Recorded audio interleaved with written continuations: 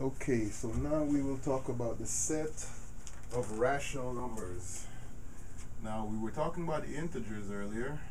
The set of rational numbers is the set of fractions, p over q, such that p and q are integers and q does not equal 0. So basically, the numbers that we discussed called integers, if you start dividing those integers, you get the set of numbers called the set of rational numbers. Now, this set of rational numbers has a special characteristic. When you represent them as a decimal, they're always repeating or terminating decimals.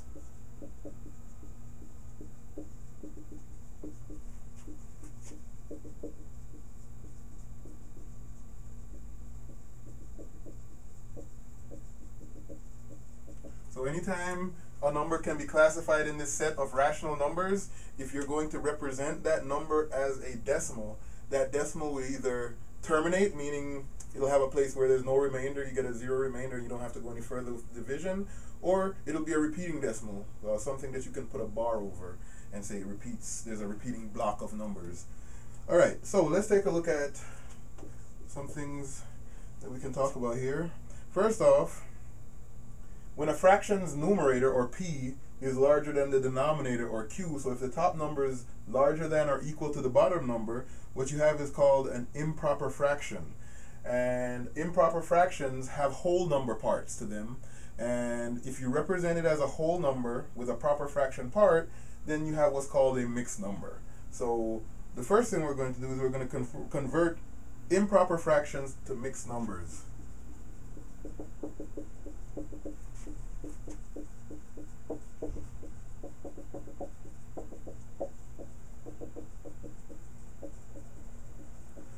So remember, an improper fraction is just a fraction whose numerator is greater than or equal to its denominator, which means that there's a whole number part, there's a whole number of times that q can go into p. And if you take that whole number out and write the proper fraction that's of what's left over, you'll get a mixed number. Let me show you what I mean here. Like for instance, the number 19 over 7. Notice that this is an improper fraction because the numerator is 19 and it's larger than the denominator, which is 7, which means there are a whole number of times that the denominator can go into the numerator because the numerator is larger. As a matter of fact, 7 can go into 19 2 whole times because 2 times 7 is 14. But if it goes in 2 whole times, what you have left over, well, since you're going all the way to 14, you have 5 left over to get to 19. So what we're doing here is we're actually doing this division. 19 divided by 7. 7 goes in twice. You get 14 and you subtract. The remainder is 5. The 5 is the new numerator. That's how many are left over. And you have 5/7 left over, the original numerator. So what we do, we determine how many times that can go into that. That becomes the whole number for my mixed number. So that's the whole number for my mixed number. The remainder becomes the new numerator, and the original divisor still remains the divisor for my mixed number. So here I have an improper fraction. This is the mixed number. That means the exact same quantity. Part B.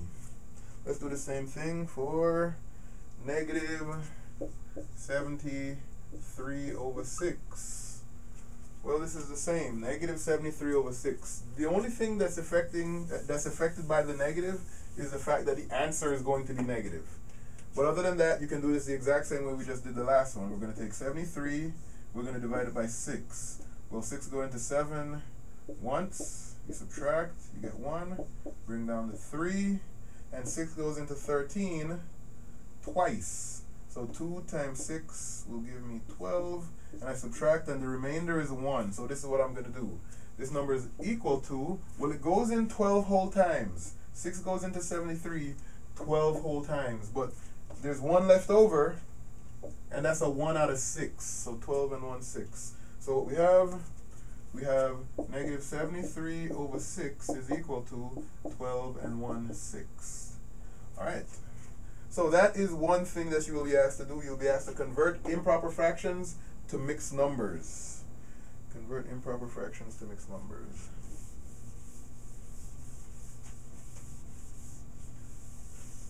You may also be asked to convert the mixed number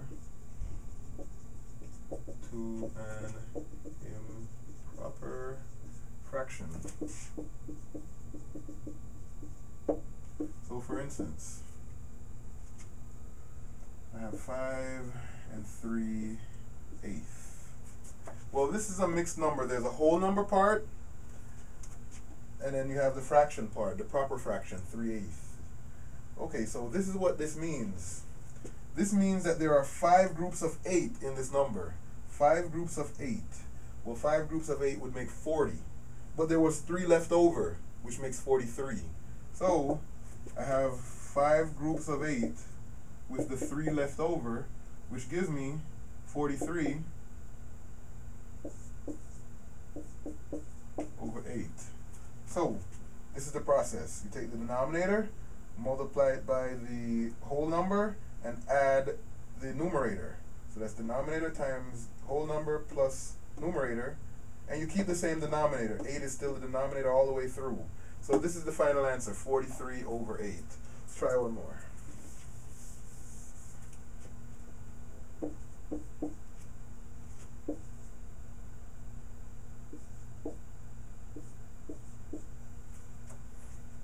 So here again, the denominator is going to remain 9 the whole way through.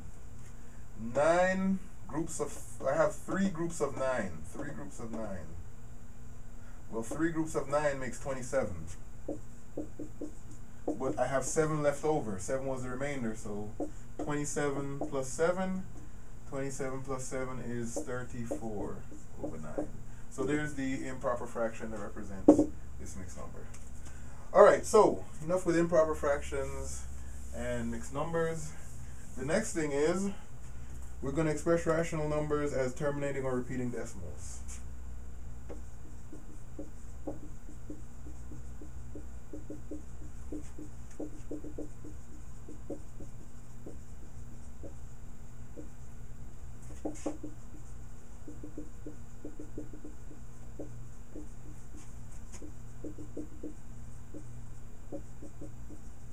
Okay, actually what I set up here is that anytime you have a rational number, a quotient of 2 integers, the answer will always be a terminating or repeating decimal. So we guarantee to get either a terminating or repeating decimal if we have a fraction where the numerator and denominator are both integers.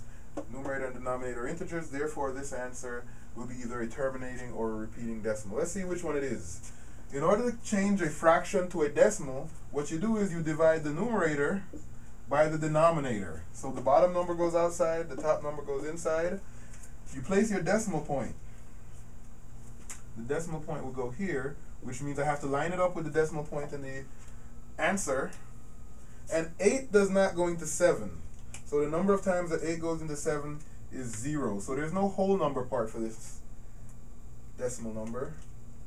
So I add a 0, and I try to figure out how many times 8 goes into 70. Well, 8 goes into 70. Let's see, 8 times 8 is 64. So I would say 8. 8 times 8, like I just said, was 64. And then I subtract, and 70 minus 64, well, 70 minus 64 is 6. Alright, now I'm going to add a 0 and bring it down. Bring down my 0. And now I'm looking to see how many times 8 goes into 60. Well, that would be 7 times. 8 goes into 60 7 times. I place the 7 above the 0 I just added in. 7 times 8 is 56. And I subtract. And I get a 4. So I'm still getting remainders, so I'm going to add a 0 and bring it down because I see no pattern yet.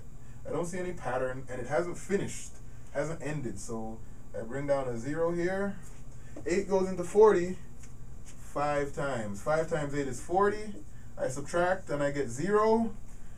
Because I have a remainder of 0, that means that this is a terminating decimal. So the number 7/8 as a decimal is actually the terminating decimal 0.875. So there's the final answer there. So this one turned out to be a terminating decimal. Terminating means eventually I got the remainder to be 0. Eventually the remainder was 0. Let's try another.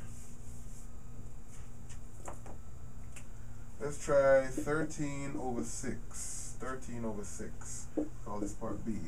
So 13 over 6. Well, once again, I'm going to take the number above. Oops. Let me give myself a little bit more room here. So we're using 13 over 6, I said.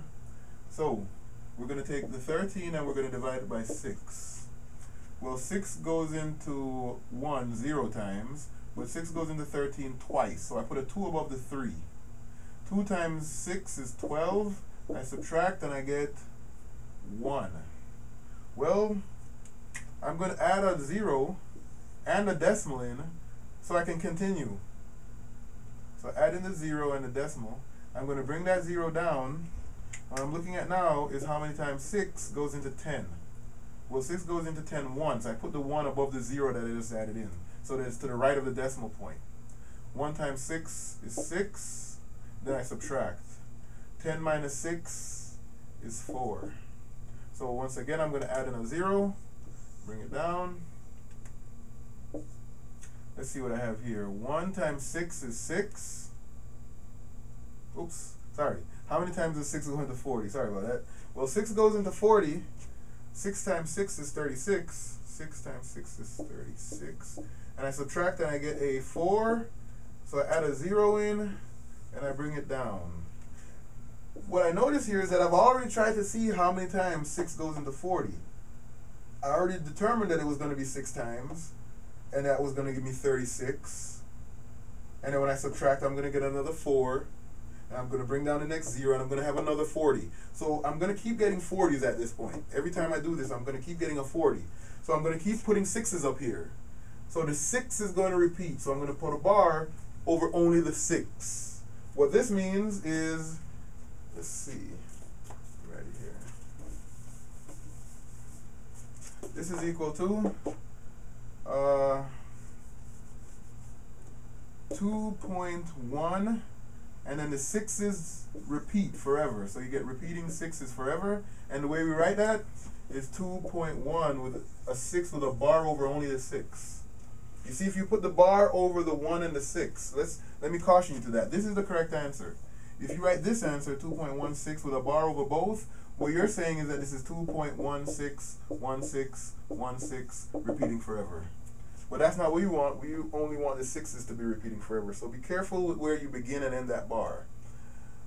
Alright, so there's an example of a repeating decimal, and I showed you part A was an example of a terminating decimal. Alright, that's how we take the fractions and turn them into the decimals. Now what we're going to do is we're going to express decimals as fractions. So first we're going to start with terminating decimals.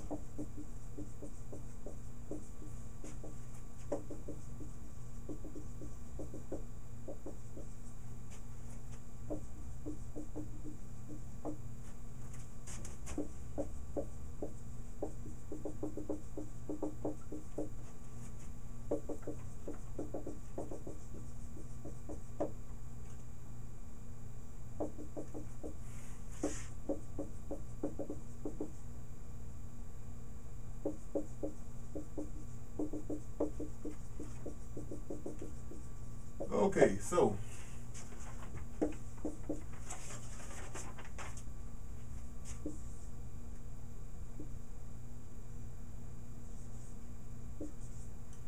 this is what we're going to do. Whenever we're given a terminating decimal, the last digit in the number, there has to be a last digit in the number because it's a terminating decimal. The last digit in the number, the place value of that digit, will tell you what the denominator of the fraction you should write will be. For instance, this digit, the 5, the last digit, is in the tenths hundredth place. This is 5 hundredths. So this number is actually 35 hundredths. What do you mean? Well, if I'm going to write this as a fraction, the denominator is 100 because this 5 is in the 100th place. Since it's in the 100th place, that makes the denominator of the fraction 100. And the numerator of the fraction is just the number without the decimal, 35. So this number is actually read as 3500th and it's written as 3500th. But it also says, if possible, reduce the lowest terms. So let's reduce this to lowest terms. Let's see. There's a number that goes into both 35 and 100. I know that 5 times 7 is equal to 35, and I know that 5 times 20 is equal to 100. And if I cancel the 5's out, that's reducing. I get the final answer 7 over 20, which is a fraction in lowest terms. That fraction has no common factors in the numerator and the denominator. So that's how we're going to change terminating decimals to quotients of integers or rational numbers. Let's try another one.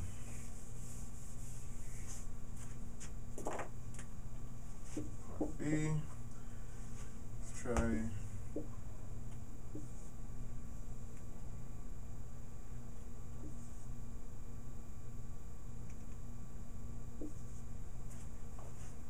Okay, here we have another terminating decimal. I know it terminates because there's the last digit. We just have to identify the place value of that last digit. Now the place value of that last digit, this is the thousandths place. So I know the denominator of the fraction is going to be 1000. So if it's the thousandths place, the denominator is 1000. And the numerator is just that number without a decimal, which is the number 23. That's in lowest terms already because 23 is a prime number and it is not a factor of 1000. So let's try one last problem here.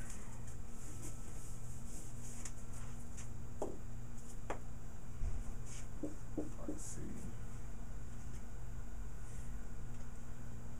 Alright, so let's try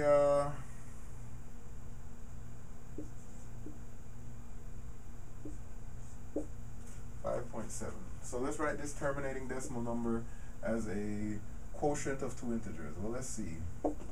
Looking at this, I see that there's a 5 for the whole number part. So I'm going to actually write this as a mixed number as opposed to just an improper fraction. And the whole number part of the mixed number is going to be 5. So all you do is take the whole number here, the part to the left of the decimal, and translate it to being the whole number here. The fraction part, well, the last digit in this number is in the tenths place. So the denominator of my fraction should be a 10. And there you have it. That number is 5 7/10. That's actually how you would read that answer. Alright, so that is how we're going to change terminating decimals to rational numbers. Alright, now let's go ahead and modify this a little bit. Express each not terminating decimal anymore, but let's now take a look at repeating decimals. And we're going to write repeating decimals as rational numbers in lowest terms. Alright, so let's see. Let's try the repeating decimal. Let's try an easy one first. Let's try 0.2 repeating. So we're going to try to write this number, which is 0.2, 2 repeating forever and ever. We're going to try to change that number into a quotient of two integers. So here's the process. The first thing we're going to do is we're going to name our number. I'm going to give it the name n for number. So this is the number that I'm looking to write as a fraction. I call it n. The next thing I'm going to do is I'm going to multiply n by something that's going to move the decimal point beyond the first repeating block of numbers. Well, the only number that's repeating here is 2. So the only thing I have to do to multiply by to move the decimal beyond the first repeating block is by 10. Let me show you what I mean. If I multiply n by 10, or find 10n, 10n is what I'm looking for. Well, multiplying this number by 10 moves the decimal point once, which makes it 2 point, and then there's going to be 2's repeating after that forever. So here's the number n. This number is 10 times n. This number is 10 times that number. What I'm going to do now is I'm going to take these two equations and I'm going to subtract them. So on the left side, I'm going to have 10n minus n, 10n minus n. And on the right hand side, I'm going to have 2.2 repeating minus 0.2 repeating.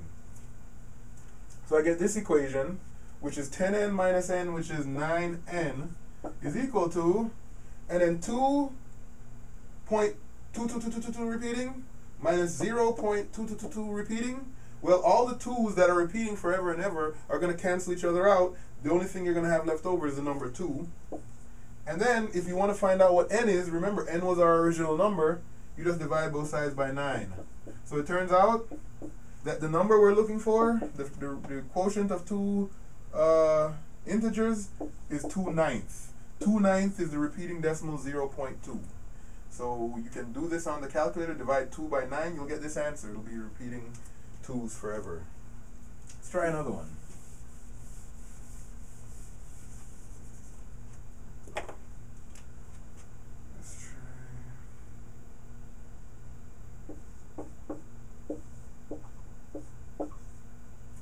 Let's try this one.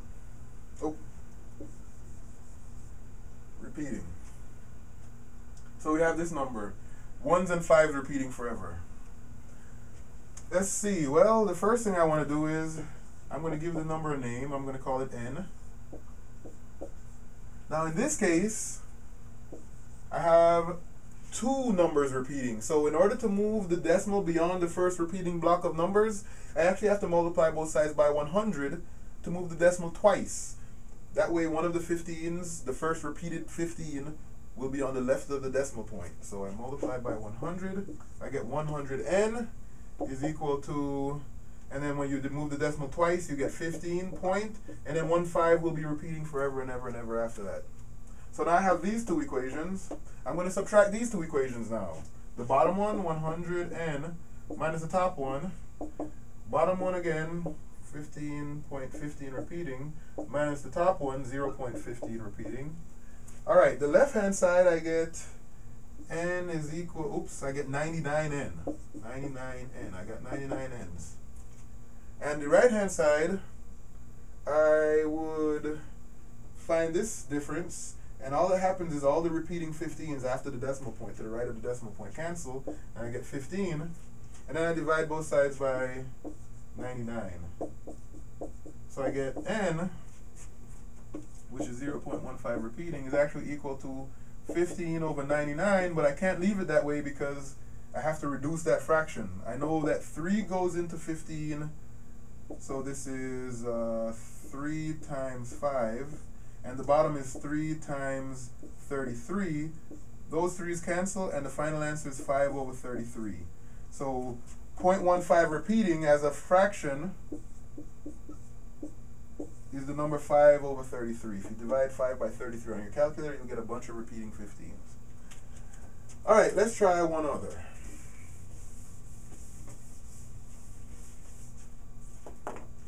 Let's try...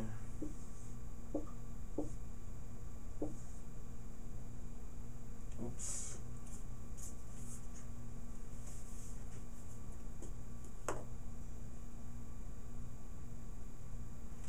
Let's try 0.16.